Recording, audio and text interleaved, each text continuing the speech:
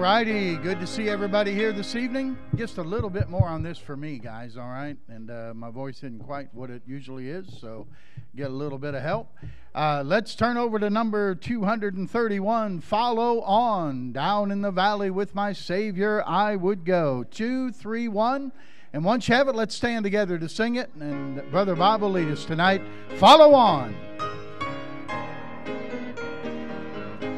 On that first together, down in the valley with my Savior I would go, where the flowers are blooming and the sweet waters flow. Everywhere He leads me I would follow, follow on, walking in His footsteps till the crown be won. Follow, I would follow Jesus, anywhere, everywhere I would follow on. Follow, follow, I would follow Jesus. Everywhere He leads me, I would follow on. Down in the valley with my Savior I would go, where the storms are sweeping and the dark waters flow. Lead me, I will never, never fear. Danger cannot frighten me if thy Lord is near. Follow, follow, I would follow Jesus. Anywhere, everywhere, I would follow on. Follow, follow, I would follow Jesus. Everywhere He leads me, I would follow on. Down in the valley or upon the mountain steep, close beside my Savior would my soul ever keep. He will lead me safely in the path that He has trod, up to where they gather on the hills of God. Follow, follow, I would follow Jesus. Anywhere, everywhere, I would follow on. Follow, follow, I would follow Jesus. Anywhere He leads me, I will follow on. All right, good singing, and good to see everybody here tonight. And boy, it's been an exciting week already. We'll share some more of that with you in just a little bit, but it's great. And I told somebody tonight it was a nice spring we had there for a little bit. All of a sudden it's summer, isn't it? And but I think it's going to take a little turn. And I tell you what, Saturday they're saying it's supposed to be like 87. And be thankful it isn't this Saturday. That'd be a long time out on blacktop at 87 degrees. But I think it's going to cool off next week and get a little more like springtime. And it's going to be perfect for the fair day. So we're looking forward to that. Good things happening, and we'll share those with you in just a little bit. But hey, Zach Anderson is a licensed driver. How about that? And congratulations, Zach. Good job. And he's now... Did he drive everybody to church tonight? No. Okay, all right. Not yet. All right. And what did you take your test in? You didn't take that big van, did you? I was going to say, that'd be rough. You took the smallest car you could find. Yeah, smart man. All right. Very good. That's great. Congratulations, man. That's good. All right. Let's open with a word of prayer, shall we? Father, we thank you for this evening. Thank you for the midweek service, and we're grateful for another opportunity to gather together with the people of God. Thank you, Lord, for your goodness to us.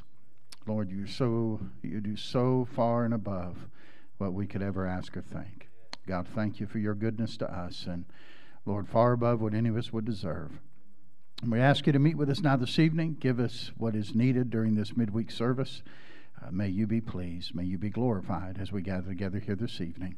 It's in Christ's name we ask it. Amen. All right, you may be seated.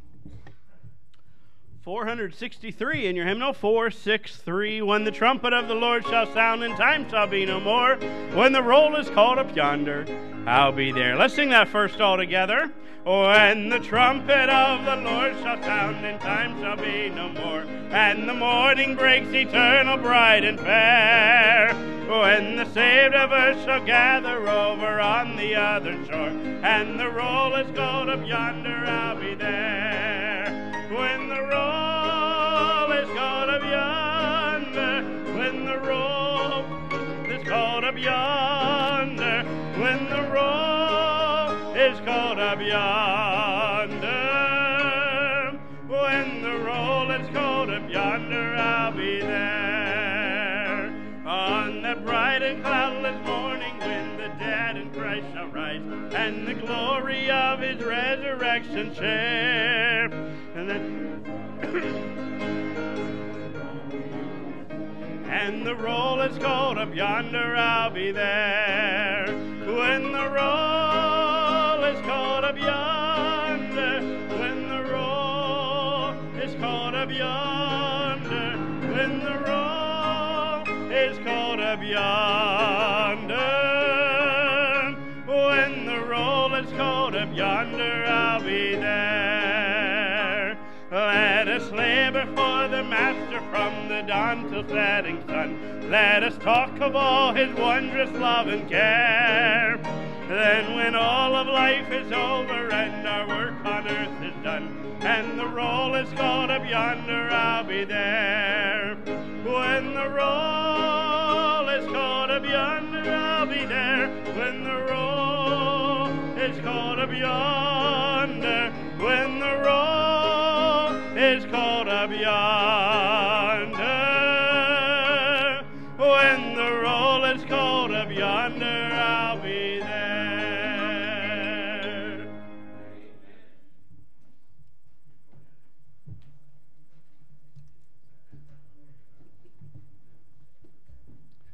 This evening's missionary message is from Ken Felder, Worldview Ministries.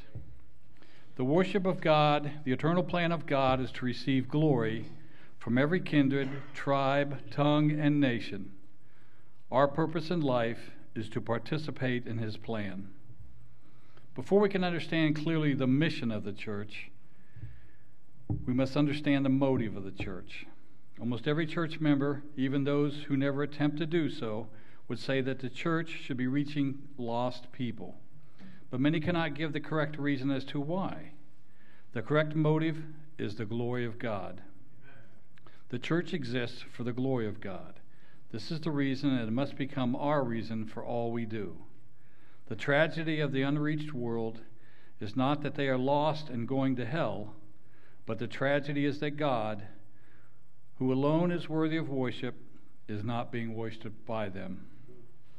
If half the world is still unreached after 2,000 years of the modern missionary era, would you agree that the church is failing, that it is weak, that it has lost its focus? What is the problem? What is the source? One could make the clear case that the church in general operates without the power of God upon its work. In most places, we're content to conduct our programs, whether or not the power of the Spirit is evident. Last Sunday, thousands of churches carried out their normal schedule, and no one noticed that the Spirit of God was not there. Some operate like this for years without anyone ever having a broken heart over the absence of the true work of the Spirit, and without ever being grieved that over 66,000 people will die today who will never hear his name. The church of today needs a revival of the Holy Ghost power. Behind the absence of power lies the absence of prayer. Most prayer meetings are prayer moments, where we take a list of the problems and needs of our people to God in a consolatory act that helps us feel like we are bearing one another's burdens. It is certainly right to pray for one another, but what about prayer for the world? When's the last time someone raised a hand in your prayer meeting and requested prayer for the Lasari Takje, people with a population of 43,000 who are 100% Muslim and not one Christian among them? Have you ever heard a prayer request for the Pambong of Sungara with over 500,000 unreached people? What about the more than 2,200 unreached people groups of India, some of which number in the multi-millions? Do we regularly obey the command to pray ye therefore the Lord of the harvest, that he will send laborers into his harvest? The world is not being reached because we are not asking for it. Psalm 2:8 says, "Ask of me, I shall give thee the heathen for thine inheritance, and the uttermost parts of the earth for thine possession." But the problem goes deeper. Behind the absence of presence of the Spirit, of the absence of prayer, lies a bigger issue. The source of it all is the absence of passion for the glory of God. Have we ever wept for the sake of his name? Have we ever felt what David felt when he went down to the valley to face Goliath because the name of the God was being defied? Where is the passion for his glory? From the beginning of Genesis to the end of Revelation, from the creation of the world to the consummation, from the first invitation, Genesis 3, 8, and 9, to the last invitation, Revelations 22:17, God has been on a single mission to declare his glory and to draw all men to himself. God is passionate for glory. Are we? Robert Spear said in 1990, if the church were here, she ought to be, before 20 years would pass, the story of the cross would be proclaimed in the ears of every living man. Another great person said, where passion for God is weak, missions will be absent. Please accept this loving challenge, get alone with God, and ask him to make you passionate about him. Not passionate about the work, or the ministry, or the church. Do not ask for a burden for lost souls. Ask for a passion for God. If he will grant this request, and he will grant it to the earnest seeker, then what is God's heart will begin to become part of your heart. His priorities will become your priorities. His desires will replace your carnal, fleshy ones. And if one praying this will inspire another, then another, perhaps we will have a revival of awareness of the need to reach the unreached world. Perhaps this awareness and this passion for God will cause us to place ourselves at his disposal and become part of the army of the soldiers that will bring his name to every kindred, tribe, and tongue, and bring every creature to the throne of God in ultimate worship. Brother Fielder did about 6 articles, and that was one of the ones that he put out that I thought was very good, and I wanted everybody to hear that. And that was challenging, to say the least, on that. Appreciate his ministry there with Worldview Ministries. All right, get your prayer guide out. You have that handy? And anybody need one? Put your hand up in the air. I shall get you one. Everybody covered? Very good. Good job. And let's go to the coming events first, all right? And the RU Inside tomorrow night down at the CRC. Continue to pray for that ministry, 6:30 to 8:30. Tomorrow evening, our regular RU right here at the church on Friday night from 7 to 9. Saturday morning, Operation Saturation continues. And it, by the way, continue this week now, all right? Keep getting the flyers out. I think we're somewhere around 6,000 that are out. And we have to keep the pace up here, all right? So get some of you are going to reload tonight, I'm sure, from Sunday. But continue to get them out and invite folks to come and listen. We'll meet Saturday morning at 10 a.m. and we'll go out. But, if you're available on Thursday night, Friday night, different times like that, and you can go to any park, anywhere there's ball fields, and there's groups of people there for ball games, just hand them out. It's a free community event, a free carnival. I want to invite you to come. People take them. They're glad to have them. They can't believe that it's free. And that's where the kids are, families with children, and that's where you want to focus. And, boy, I tell you what, you could get rid of several hundred flyers very quickly. And just invite folks to come. So you can work not only hard, you can work smart and get to where you can get the most of them out and do the most good. And that's a great, great thing. All right, now, Saturday morning at 10, I got a note, too. The teenagers, you come out Saturday and pass out the flyers, and there's going to be a lunch provided for you afterwards. And so all the teens can be a part of that. And make sure you come out on Saturday morning. We do need help if anybody's willing to be a nursery worker on Saturday. Lindy usually does that, McKeon, and she has a mother-daughter function to go to on Saturday. And so, and obviously, she needs to fulfill that obligation. And so, if anybody wants to help and say, well, I'll watch the kiddos so people can go out, that would be a great, great blessing, especially for the bus workers and others I know. If you could help us out with that, please see me after the service, will you?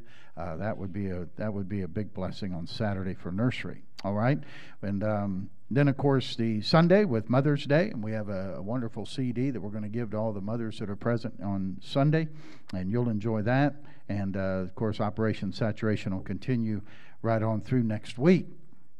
Now, I do have a list of signs that we're going to need to have made. Some have just are due to be upgraded. Others we don't have, and we need to make. So now listen, it's pretty simple.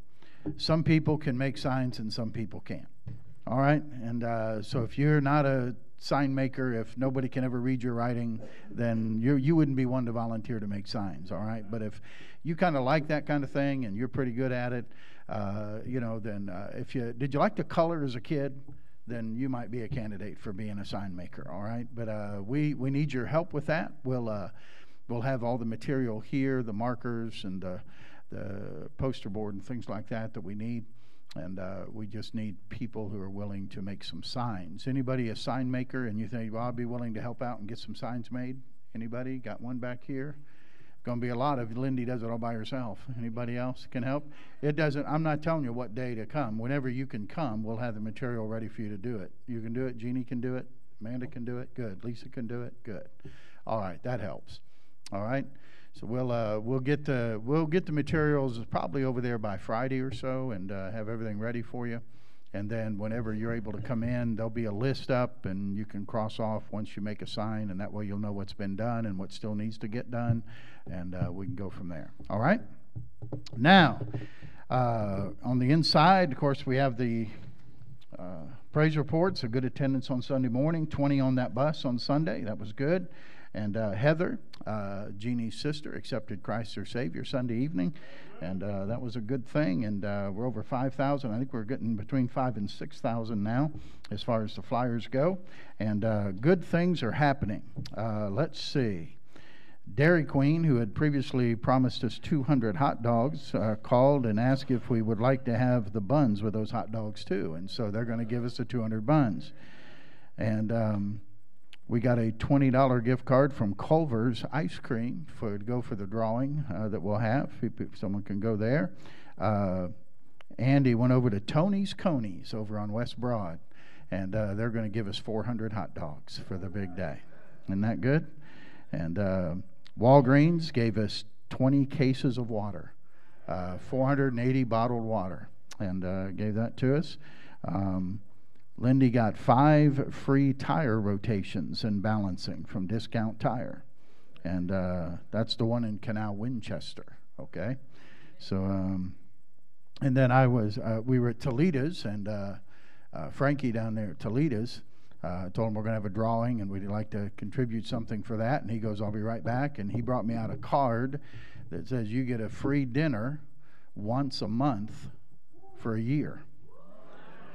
So you come and you have a card that has all the months on it, and they just punch. You go in May, they'll punch May out. And you go in June, they'll punch June out, and you just goes all the way around till you get all 12 of them punched out. So you get 12 free dinners, and that's pretty awesome. And so good things happening, and that's exciting to see. And praise the Lord for that. All right.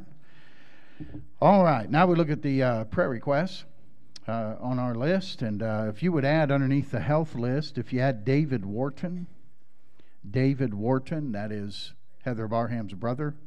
David is now in the Cleveland Clinic having some tests run to find out why his heart isn't pumping correctly, working correctly. They say it's under 30% of what it should be doing, and he's in a lot of pain.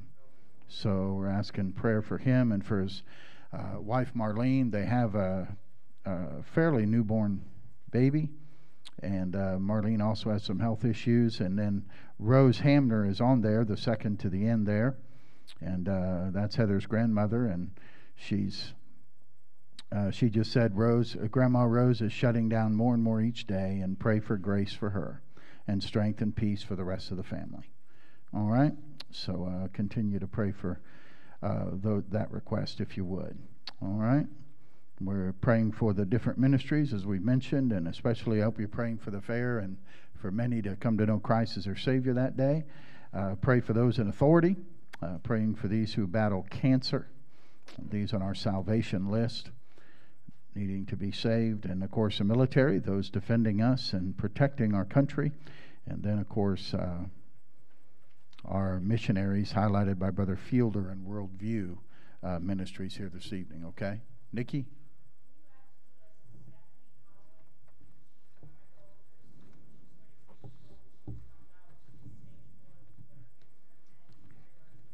Okay.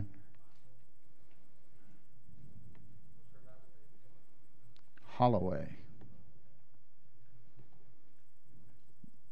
Okay. Do you know her spiritual condition at all? Okay. Oh, okay. Okay. All right. Added her on. That's good. Brother Wallace, would you come this evening and be prepared to lead us in prayer if you would? And appreciate you doing that. And let's pray together as Brother Bob leads us. And as he leads audibly, you just pray along with him silently. And let's unite our hearts together in prayer. Let us pray. Father, thank you again for the great opportunity we have to come and listen from your word. Lord, we want to thank you for your word. Lord, every day as we read it and we study it, Lord, you make it so real to us. And Lord, it don't only open up our understanding, but helps us to stay steadfast, unmovable, helps our faith to grow, helps us to stand in times when normal people wouldn't. And Father, we just want to thank you for your word and how it works in our life. Lord, continue that work. You promised that when we became your children, a great work has begun in all of us. And Lord, I just pray that that work would continue until the day when we put our glory robe on. Lord, help us to be faithful. Help us to stay always until the end. Father, we do pray for Brother Fielder and the rest of the missionaries. We pray that, Lord, here at Bible Baptist Church, we are doing exactly as you would want us to do. We want your will as our will. We want to be on the same plan that you're on. And Lord, we want you to always keep us straight, always keep us on the right path. And Lord, let us give us that peace that we're not straying from your perfect will and what you would have for our church to do. Father, I do pray for this one, Stephanie. Lord, whatever physical condition or spiritual condition is there, we know not. But Lord, I am confident that I am praying to a God that hears and answers our prayer. Lord, I read so many times about the God that we serve and how that those prayers are up there, and Lord, they may not get answered after we've left this earth. But Lord, we do know that you answer them in the perfect timing. And Lord, we just ask that your perfect will would be done in her life. We pray for Brother Wharton, Lord, that you would help him. Lord, help the doctors to find out just what is going on there. And Lord, may you guide them and direct them and give them wisdom, Lord, that medical wisdom that would bring forth a new thing. And Lord, that it would first help Brother Wharton to be a shining light for you. And Lord, help him to walk by faith. Help these people to see, even in the countenance of his face, Lord, how he stands for you. Lord, help his wife, strengthen her. Lord, and only the strength that you can give, the comfort that you can give. Lord, we seem so useless sometimes of man's words. But Lord, your Bible speaks of that peace that passeth all understanding. And Lord, we know you can deliver at the right time. Father, I do pray for Heather's grandma that you'll give her peace, give her comfort. Lord, as the body is shutting down, and Father, I just pray that you'll give the family comfort at this time. And Lord, just do a work there that we will hear great testimony, as Pastor was teaching us tonight about us teaching at about the woman at the well, and how when she got saved, she went and testified of you. And Lord, I just pray that this woman's testimony, even in death, Lord, will reach out to people and talk to their hearts. And Lord, let them know that if they're not saved, they can see her one day and Lord, be with her for eternity. Father, I pray that as we open up your word tonight, that, Lord, we'll have a spirit of hearing, of receiving, of understanding. And Lord, only you can give us that. Many times in your word that, Lord, you seem to block the word from people who didn't want to hear. And Lord, the Bible talks about us casting our pearls before swine. And Father, we know that your word will not come back void, that it will always do the work that you intend for it to do. So, Father, as our pastor comes and he opens up your precious word, help us all to receive it with the right spirit. Father, guide him and direct him. Lord, help him not to say those things which ought not be said, but Lord, help him to emphasize and say those things which you want pointed out to us. And Lord, we give you all the thanks and praise for it. In Jesus' name we pray. Amen. All right, 228 in your hymnal, 228. A wonderful Savior is Jesus, my Lord, a wonderful Savior to me. Let's all stand one more time as we sing 228, please, on that first. A wonderful Savior is Jesus, my Lord, a wonderful Savior to me. He hideth my soul in the cleft of the rock, where rivers of pleasure I see. He hideth my soul in the cleft of the rock that shadows the dry, thirsty land. He hideth my life in the depths of his love, and covers me there with his hand, and covers me there with his hand. The wonderful Savior is Jesus, my Lord. He taketh my burden away. He holdeth me up, and I shall not be moved. He giveth me strength at my day. He hideth my soul in the cleft of the rock that shadows a dry, thirsty land. He hideth my life in the depths of his love, and covers me there with his hand, and covers me there with his hand. Amen. Greet one another. Make somebody feel welcome. We'll come back and sing that last stanza together.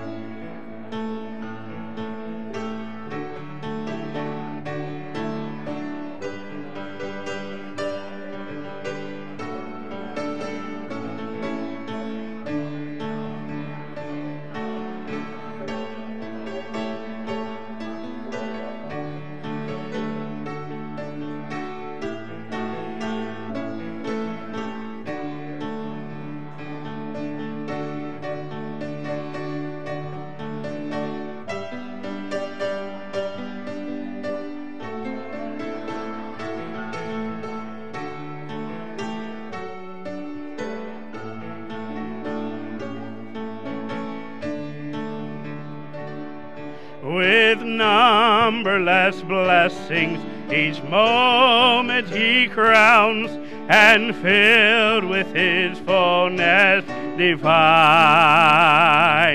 I sing in my rapture of glory to God for such a Redeemer as mine. He hideth my soul in the cleft of the rock that shadows a dry, thirsty land. He hideth my life in the depths of His love, covers me there with His hand, and covers me there with His hand.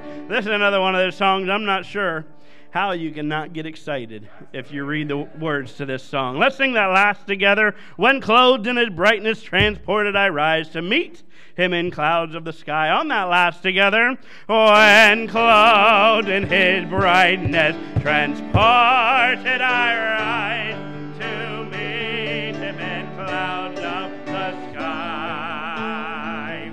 As perfect salvation is wonderful love, I'll shout with a million on high. He hideth my soul in the cleft of the rock that shadows a dry, thirsty land. He hideth my life in the depths of His love, and covers me there with His hand, and covers me there with His hand.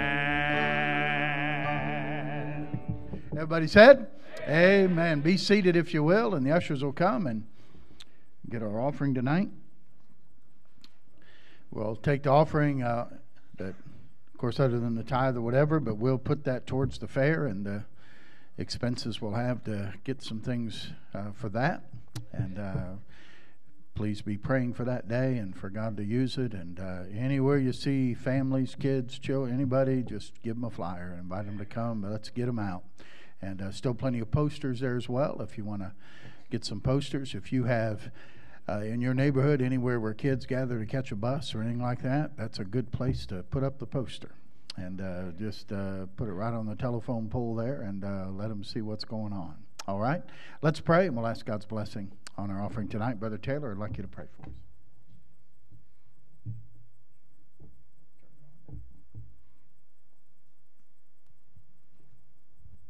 Hey, let us pray. Dear Heavenly Father, Lord, we come to you again, Lord, just lifting up your name. And thanksgiving, Lord, you're so good to us. Father, we already thank you for the mercy that you're turning the hearts of the people out here in the community, Lord, with these businesses wanting to help for the fair day, Lord. I just pray for continuance in the favor.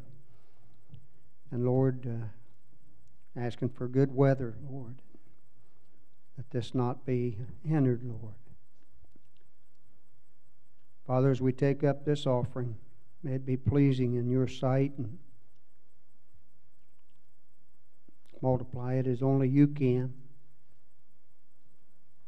And Lord, be with the pastor tonight as he opens up your word again. Lord, help us all to be attentive and listen, that we might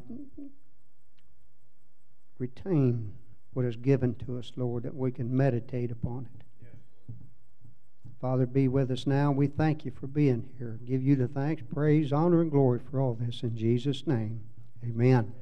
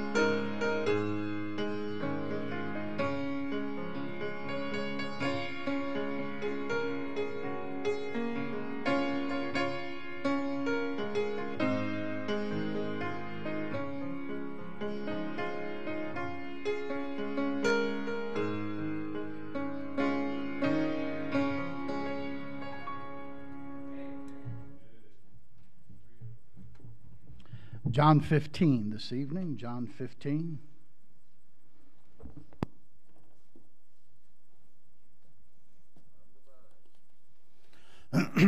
John 15.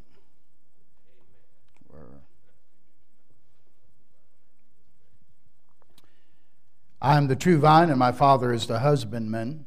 Every branch in me that beareth not fruit, he taketh away.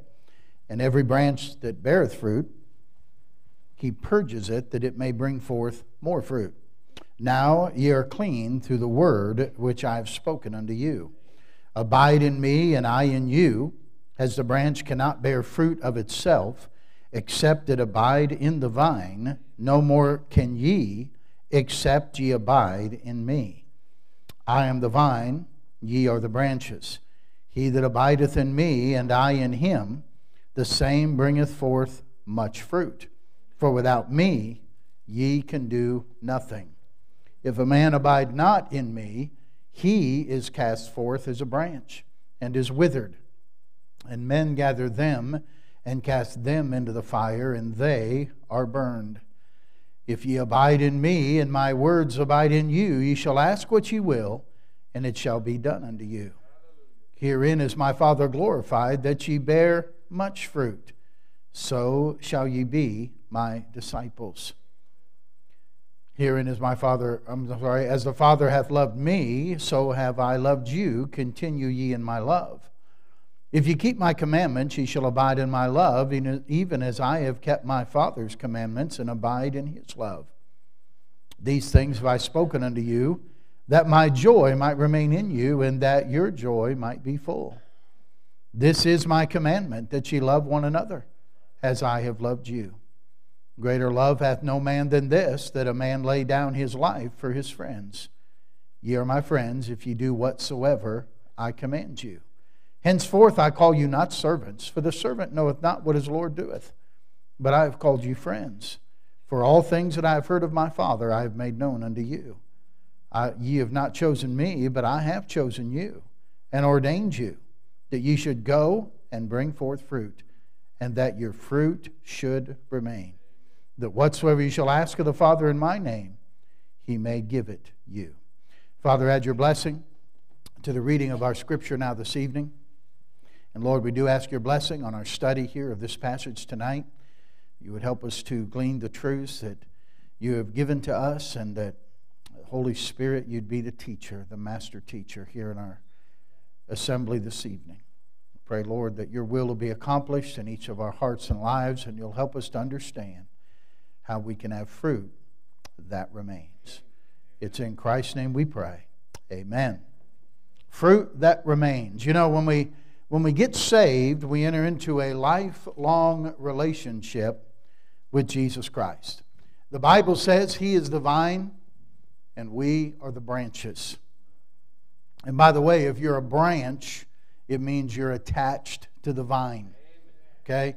What do you call a branch that is not attached to the vine? You call it a stick. Okay? And if you're attached to the vine, you're a branch. If you're not, you're just a plain stick. Well, if we're in Christ, and that's what salvation is, if we're in Christ, then we're attached to the vine. And we will bring forth fruit, the Bible says. All right? If you're in the vine, you will bring forth fruit. I don't believe that this necessarily is speaking just about the fruit of the Spirit. I think it's talking about the fruit of a Christian. And the fruit of a Christian is another Christian. All right? And so it's teaching us really about the Great Commission. Soul winning, as we call it. It's teaching us how to get the gospel to other people. And there is a progression to it. There's something that we have to... It's where you cannot quit. You cannot give up. You cannot get weary in well-doing. All right? Or you'll never see fruit that remains. The goal is to get to verse 16. And that is to have fruit that remains. All right? That's the goal. Now, how do we get there? All right? Number one is every Christian is to bear fruit. Every Christian is to bear fruit. Verse number 2. Every branch in me that beareth not fruit, he taketh away, and every branch that beareth fruit, he purges it, that it may bring forth more fruit. So if you're in him, by the way, this teaches an important truth here. If you're in Christ, you're a branch, and you're not going to bear fruit, he takes it away. You say, what exactly does that mean? It means just what it says. The Lord will take you away. I think he illustrated it in Luke 13. Go backwards to the Gospel of Luke, would you? Keep your finger there in John 15. We'll come back to it. But look over at Luke 13. Would you go there, please? Luke 13. And notice verse number 6. Luke 13 and verse 6. If you're there, you say amen. All right. He spake also this parable. A certain man had a fig tree planted in his vineyard. And he came and sought fruit thereon, and found what? None. No fruit. And he said to the dresser of his vineyard, Behold, these 3 years I come seeking fruit on this fig tree, and find none. So what's he tell the vine dresser to do? Cut it down. Why cumbereth it the ground? And he answering said unto him, Lord, let alone this year also, till I shall dig about it, and dung it. And if it bear fruit, well, and if not, then after that thou shalt cut it down. He's saying, here's a fig tree. Now think about that. Think about if you were the fig tree. Think about if Christ was coming to look at your life or my life. And he's checking us out, and he didn't see any fruit. He only saw leaves. Would he, you know what God says? Time to cut it down. Why are you cumbering my earth? Why are you walking on my dirt and drinking my water and breathing my air and not bringing forth fruit? And God says, you'll just, he can, it may look like a heart attack. It may look like a car wreck. It may look like some other accident. And we say, boy, that's a horrible thing. Why'd that happen? And by the way, we don't know. But God's word is true. And he won't let you cumber the earth. He's patient. He's long-suffering. And by the way, we know. And you say, oh, I know somebody, man. They say they're saved. Boy, they've cumbered in the ground a long time. It's not. This isn't about us looking at somebody else. It's about us looking at us. Am I cumbering the ground? Is the Lord seeing fruit in my life? And if not, it's certain death, and the Lord will take us out and take us up. All right? As soon as somebody comes to Christ, they ought to be endeavoring to bring others to Christ. Okay? One of the surest things, listen, when Andrew, look at John chapter 1. We're right here in the same area. Just look at John chapter 1. Andrew had been a follower of John the Baptist, and then he became a follower of Jesus as John announced just who Jesus was and what Jesus was, that he was the Lamb of God that takes away the sin of the world. And verse 40, notice it says of John chapter 1, one of the two which heard John speak and followed him was Andrew, Simon Peter's brother. He first findeth his own brother Simon, which saith unto him, We have found the Messiah, which is being interpreted the Christ. And he brought him to Jesus. And when Jesus beheld him, he said, Thou art Simon, the son of Jonah. Thou shalt be called Cephas, by interpretation of stone. And then, of course, the day following, what happens? He finds Philip and saith unto him, Follow me. Philip was of Bethsaida, the city of Andrew and Peter. But what did Philip do in verse 45? He went and found Nathanael. And he told him about Jesus. See, as soon as you come to know Christ your Savior, you ought to have a desire to tell someone else about Christ. In fact, that's one of the sure indications that you have received Christ, is that you get concerned about your loved ones. In both these cases, these were family members. You ought to be concerned about family members and loved ones that they be saved. One of the sure signs that Jeannie has been born again is she's concerned about her family.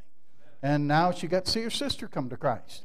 And that's the way it's supposed to be. The woman at the well who will study in Sunday school on Sunday morning, what happened? As soon as she got saved, she left her water pot and she went back to the city and she began witnessing, telling other people. Did she know everything there was to know? No. We had a fellow one time, I'll never forget him, Patrick Martinez, and I think I've told the story here before. You know, Patrick came to church on a Sunday, and it was, I think, Thursday night soul winning in those days, and on Thursday night we met to go out soul winning, and guess who showed up? Patrick. I said, what are you doing here? We're supposed to come see you. And he was just all excited. He was a 21-year-old kid. He was all pumped up, man. He was excited. He'd been saved, and he was excited to tell people about Jesus. And we had him go with people for a few weeks. And one time he decided he was ready to go on his own and do the talking. And he came back one Thursday night just excited as could be. He got to see somebody saved. And he said, "Well, tell us about it." We had testimonies. Tell us about how you witnessed to him. And he goes, "Well, I told him there about how Nebuchadnezzar got born again. And he came to Jesus at night, and he told the story all about Nebuchadnezzar getting born again." And for those of you who don't know, it wasn't Nebuchadnezzar. It was Nicodemus who got born again. Now, did he know all the Bible and all that? No, but you know what? He knew somebody got born again, and he went to John 3 and told them how they could get born again. And guess what? They got born again whether he used the right name or the wrong name. Didn't matter. You don't have to know everything. Sometimes people are afraid to witness because, they'll ask me a question I don't know. What should I say? You know what you say? I don't know.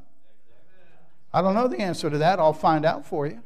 I'll check it out and I'll get back to you with that answer. But I don't have the answer for that. You don't witness because you have all the answers. You witness because you know Jesus. And you want to get someone else to Jesus. All right, so every Christian is to bear fruit. Number 2, we go from bearing fruit to bearing more fruit through purging.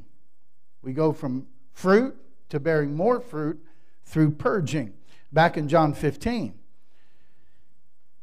Notice in verse number 2, every branch that beareth fruit, he purgeth it, that it may bring forth more fruit. Now ye are clean through the word which I have spoken unto you.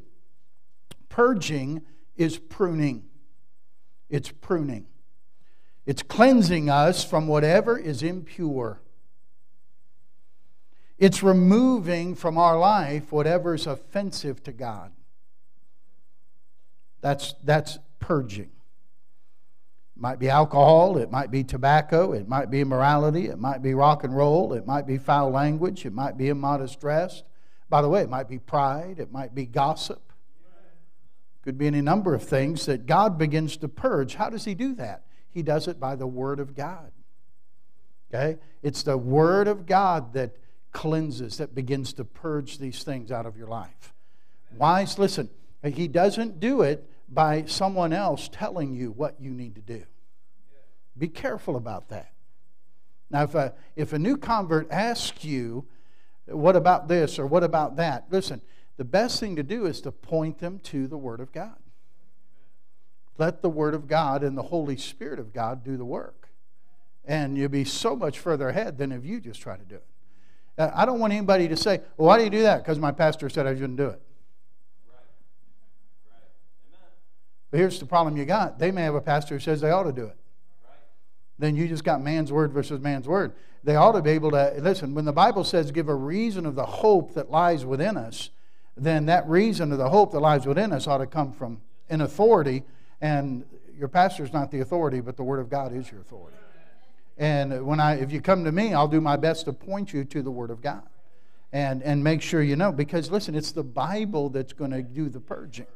It's the Word of God that's going to cleanse these things from your life. And if God does, listen, if you don't do it for God, it isn't going to last. You can't do it for man. Okay? You can't do it for another person. It won't last. God has to do the work. Whatsoever God does, I know that He'll do it right and He'll do it forever. Okay? But He doesn't change. So the purging happens by the Word of God. So as I read the Word of God, I'm newly saved, I want to bear fruit, witness for Christ. As I read the Word of God, as I study the Word of God, as I memorize the Word of God, as I meditate in the Word of God, as I hear the Word of God taught, as I come to church Sunday morning, Sunday night, Wednesday night, and I'm listening to the Word of God, then God begins to purge me. God begins to point out things in my life that are hindering my fruitfulness for Him. And so as He purges those things out, and I take those things out of my life, I see I won't just bear fruit. I will begin to bear more fruit. Increase in my fruitfulness. A lot of people wonder, how come I can't get more people saved? Maybe there's some things God wants to purge out of your life, and you're refusing to let Him prune you. You won't let those things go.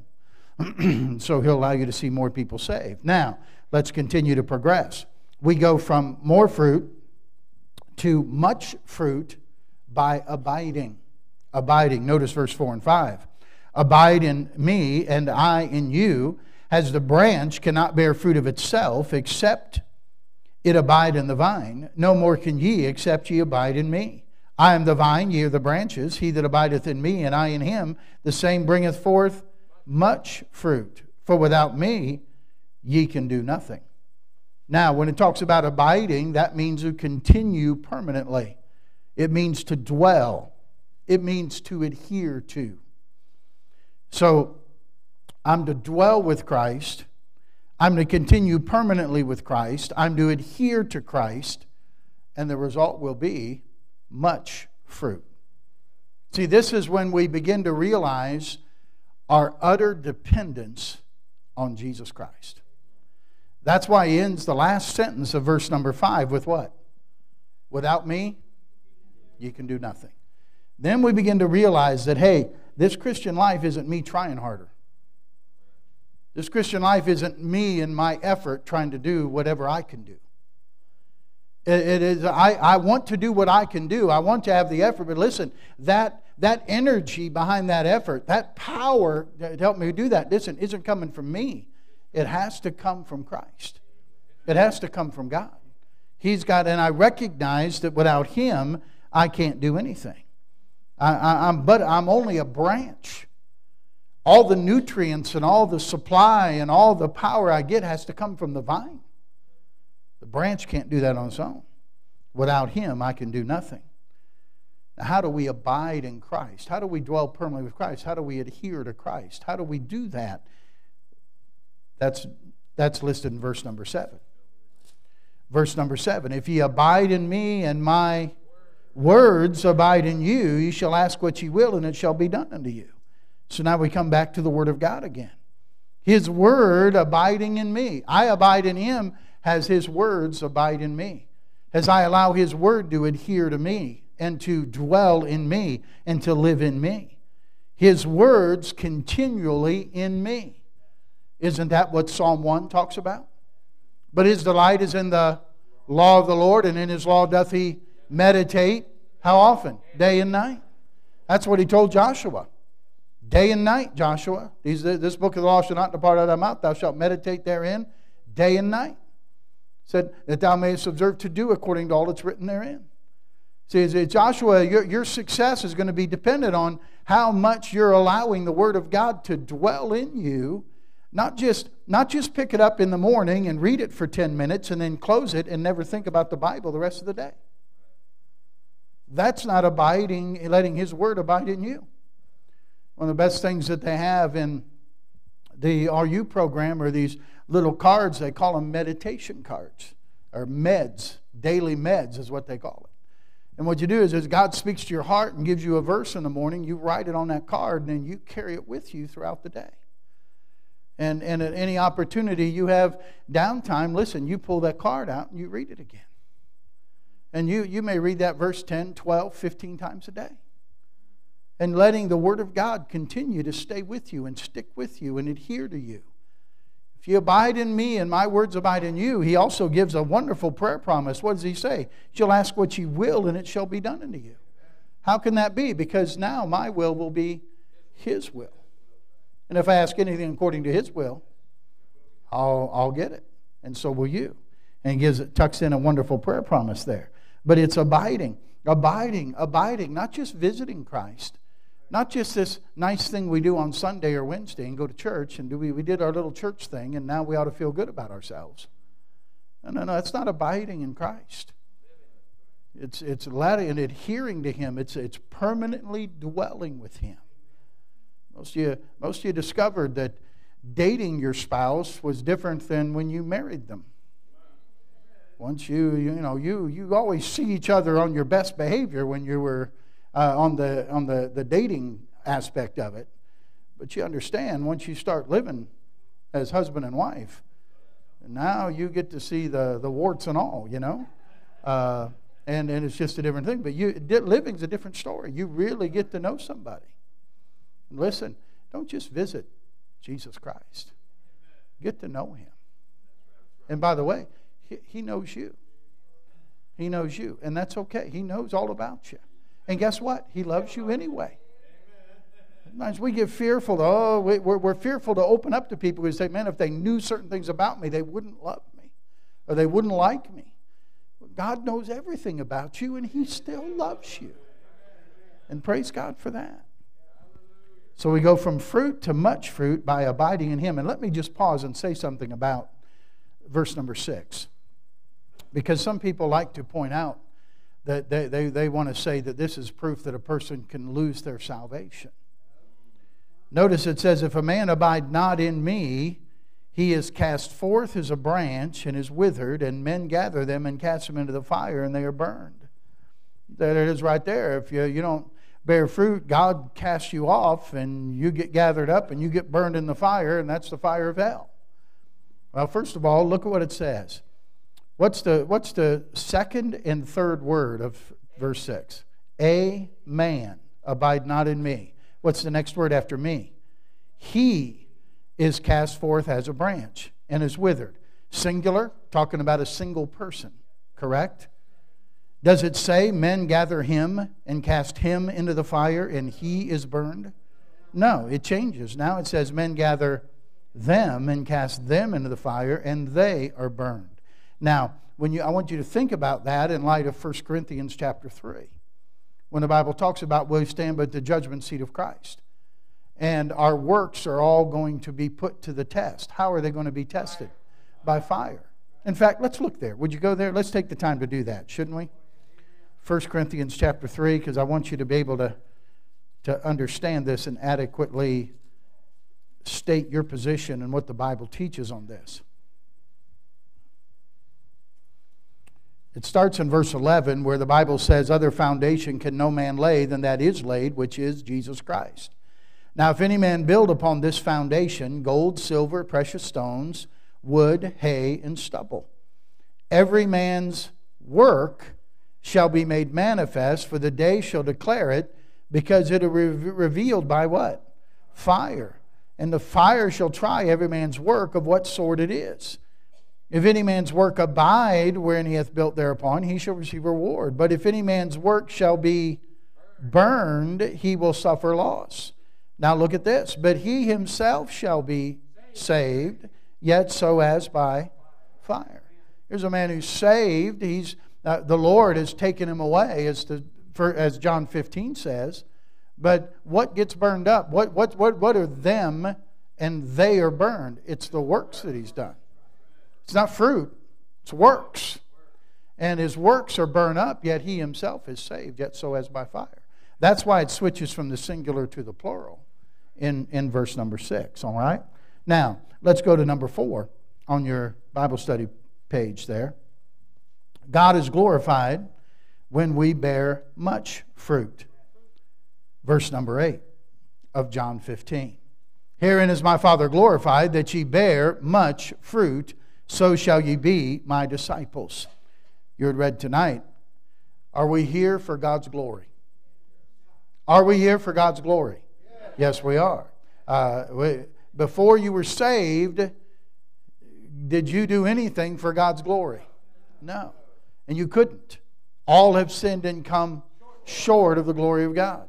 All right? Now that we're saved, we're to live for God's glory. And one way to do that is bear much fruit. But we didn't start there. You didn't start with much fruit. You started with fruit, and then God purged you and took that purging process, and you brought forth more fruit, and you learned to abide in His Word and let His Word abide in you, and then you brought forth much fruit. And when you bring forth much fruit, God is glorified. That in the Friday night talk that Brother Currington says that glorify God means you put God in a good light or you make God look good. And when His people bring forth much fruit, it makes God look good. And He's glorified. It brings honor to His name and honor to Him.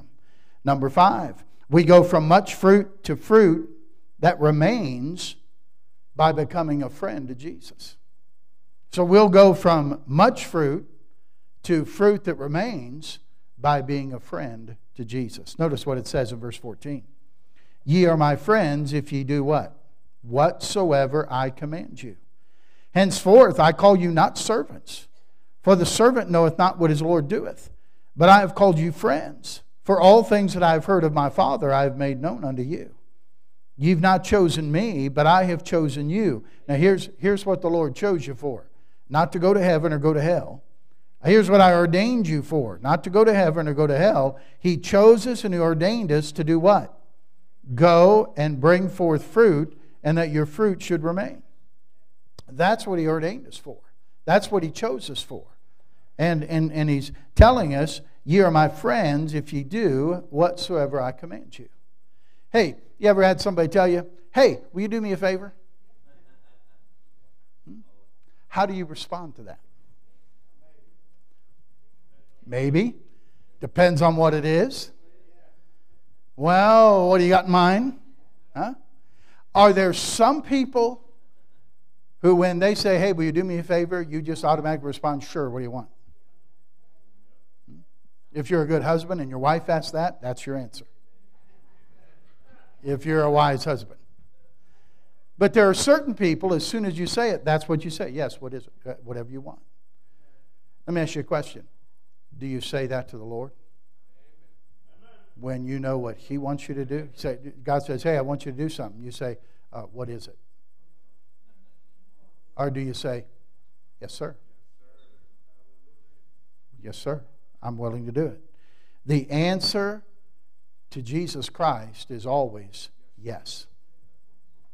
Yes. You know, thinking about that Syrophoenician woman who came to get her daughter healed of Jesus. And you know, even Jesus Himself told her, I've not come but to the lost sheep of the house of Israel. She wasn't a Jew. The disciples tried to get her, quit bugging Him. Get away from here. And finally she broke through and even asked Jesus about healing. And Jesus said, I can't take the bread that I've come for the children and cast it to the dogs. You called me a dog? Yeah, that was a derogatory term. It was what the Jews called anybody who wasn't a Jew. They called the Gentiles dogs. Even today, if you don't particularly like somebody, you say, man, he's a dirty dog, or you know what I mean? You just call people those things. And you know what? She still never told the Lord no. Even when He said, I can't take bread and cast it to you dogs. You know what she said? Yes, Lord. But even dogs get some crumbs that fall from the table. And He marveled at her faith. And He granted her request. Even though He wasn't supposed to, so to speak. He's come just to the lost sheep of the house of Israel. But He admired her faith. And it always pleases God when He sees our faith. But when you always answer yes, listen, when you get to the point in your Christian life when no matter what it is God says, you just say yes. Then God says you pass from being a servant to being a friend.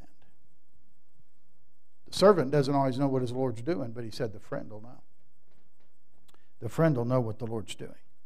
And with that friendship comes fruit that remains. Remains simply means to be left over after others are gone.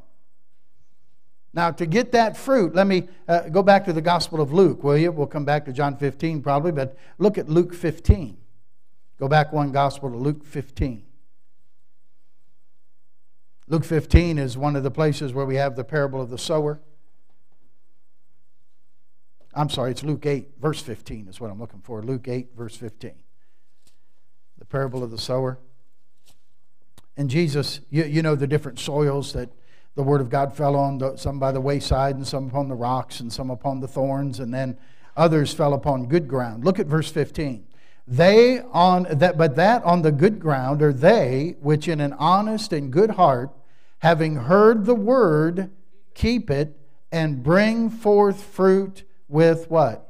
Patience. It takes patience to see fruit that remains. It takes patience to see the fruit. You have to stay at it. You have to stay faithful. Okay? I'm told when you plant a fruit tree, you have nothing for at least 2 years. Date palms, I was reading, can take 5 to 8 years after planting before they'll bear fruit. And to produce viable yields for a commercial harvest, it'll take 7 to 10 years. You got to have patience. You got to have patience. But fruit that remains is a byproduct of desiring to be a friend of Jesus Christ. I'll do whatever you want me to do, God. Whatever, whenever, wherever, I'll do whatever you want. I'll do whatever you ask. So, every Christian bears fruit. We go from fruit to more fruit by purging. So you can see some fruit and allow things in your life that shouldn't be there. But you'll never get to more fruit until you allow God to purge those things away. Understand, I remember we had some rose bushes, and my brother-in-law he sells what they call Witherspoon roses. They're a pretty big deal down the south. And the real uppity-ups, they plant their rose gardens, you know what I mean, and spend thousands of dollars, and that's the roses he sells. But, he was telling my wife about these those bushes we have, and they'd be probably Heinz 57, they're just there. They were there like the mongrel pup, but telling us where to cut these branches in order for it to grow and to get more roses even than what was there. But we had to prune them back. You can't just let them go. And so if God in His goodness, if you feel like God's pruning, and by the way, that can be painful. That's why the Bible says the Word of God is sharp as a two-edged sword. It cuts. And it's going to cut away things that don't need to be in your life. And that doesn't mean that's always not painful. It's painful. And the flesh will cry out. It doesn't like it. But it's what's necessary for you to bring forth more fruit. And so God wants you to bring forth more fruit, because you're going to go from more fruit to much fruit by abiding in Him. Abiding in Him and letting His words abide in you. And that glorifies God. See, it glorifies God when the Christian doesn't just relegate his Bible to Sunday and Wednesday. When the Christian doesn't just relegate his time with God to listening to preaching or listening to the radio, but that you have a consistent walk with God every day. And you're letting His Word abide in you, and you're communicating with Him, and He's communicating with you throughout the day. And you live with Him, you dwell with Him, you adhere to Him. That glorifies God. And He'll give you much fruit. And then you go from much fruit to fruit that remains by being a friend to Jesus, by doing whatsoever He commands you. That nothing's off limits. When you know that what God wants you to do, well, God, I'll do anything, but I'm not going to be a missionary. I'll do anything, God, but I'm not moving. I'll do anything, God, but I'm not going to do, and you fill in whatever the blank is that you tell God you're not willing to do. And you can be that way, but you'll never be the friend of Jesus if you are. His friends are the ones who says, I'll do whatever you want me to do. Now you have to ask yourself this evening, am I evidence of fruit that remains? Do you ever think about that? Somebody told you about Jesus.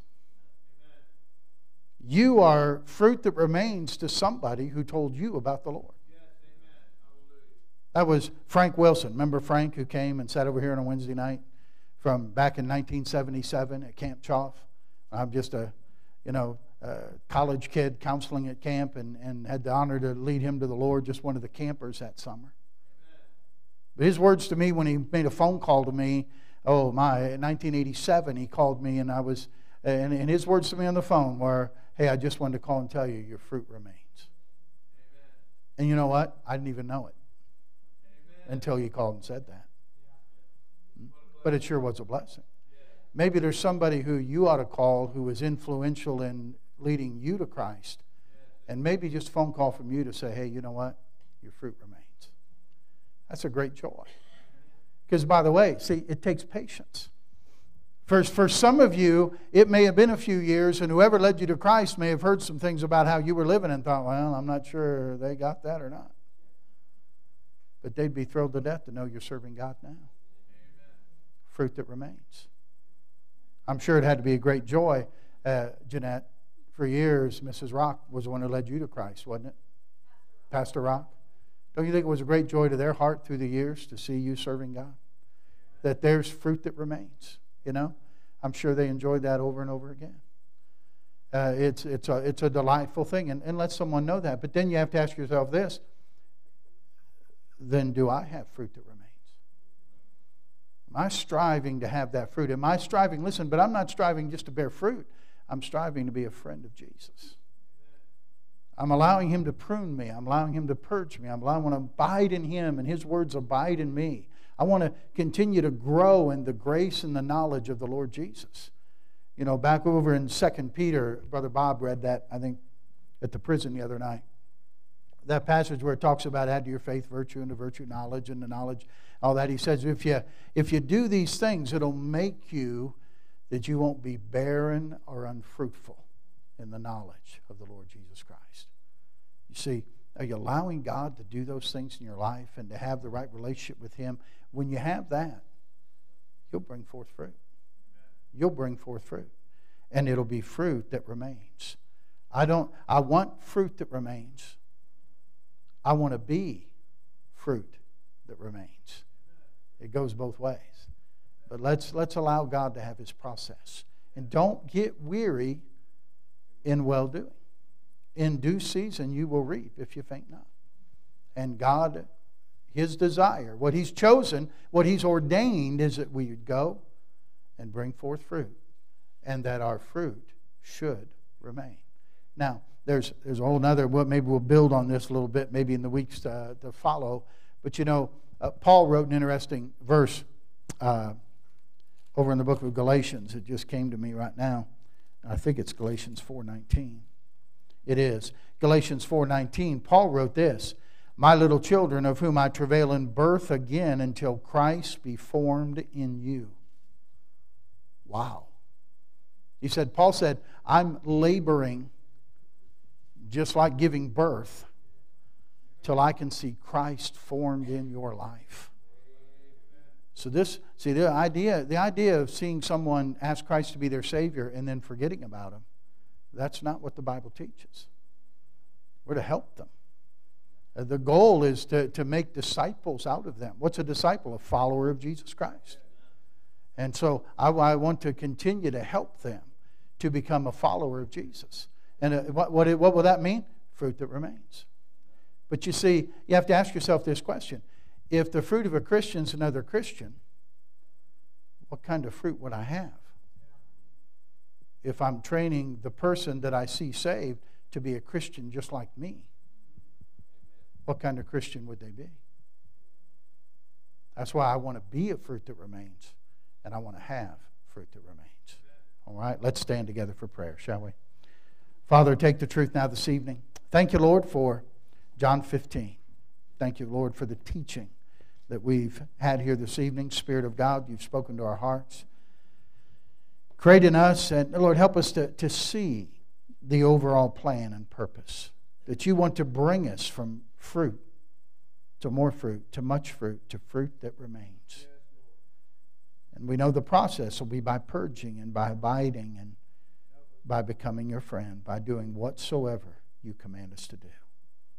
Give us that kind of a heart, that kind of a passion to be your friend, that we might in turn have fruit that remains, that you would be glorified, and we would fulfill your purpose and that which you've ordained that we do. And so, Lord, bless our going as we go and give the gospel. Help us to bear fruit, and help us to be willing to be pruned so we could bring forth more fruit, and help us to abide in you and let your word abide in us so we could bring forth much fruit, and you're glorified when that happens. Lord, stir our heart to be your friend, to have patience with people till we can see Christ formed in them and have fruit that remains. And then, Lord, help us to contact people maybe who led us to Christ, were influential in us becoming a Christian. Just to say, hey, your fruit remains. Thank you for showing me how to be saved. Now, Father, dismiss us with your care and help us to be about your business. Bless the flyers that are going out, the gospel that is given. Continue to touch hearts of those who can help with that special day. I pray that people will come and their hearts will be opened by the love of God shown by the people of this church. We'll see many, many souls trust Christ as their Savior on May the 16th. That's our prayer. It's our desire. And from that, we pray that we'll have some fruit that remains. And I pray this in Jesus' name. Amen. Amen. Let's sing together. Let's see, what are we going to do? Isn't He wonderful? Wonderful, wonderful. Isn't Jesus my Lord? Wonderful. Here we go. Isn't He wonderful, wonderful, wonderful? Isn't Jesus my Lord? Wonderful. Eyes have seen, ears have heard, it's recorded in God's Word. Isn't Jesus my Lord wonderful? God bless you. You are dismissed. Choir, get ready to come right on up.